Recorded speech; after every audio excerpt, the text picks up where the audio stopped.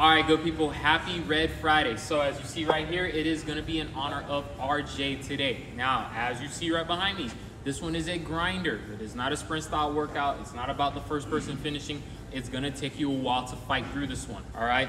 5 rounds on the clock. You're gonna have an 800-meter run. You come back inside, 5 rope climbs, and 50 push-ups, all right? 800-meter run, for most people in here, is probably gonna be about a 4 to 5 minute run.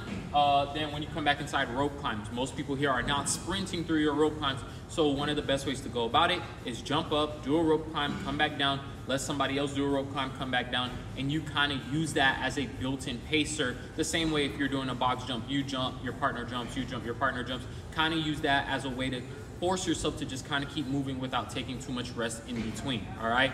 Your 50 push-ups, again, I know it's gonna be a struggle. Most guys are probably gonna do more per set versus the ladies. That's okay, life goes on.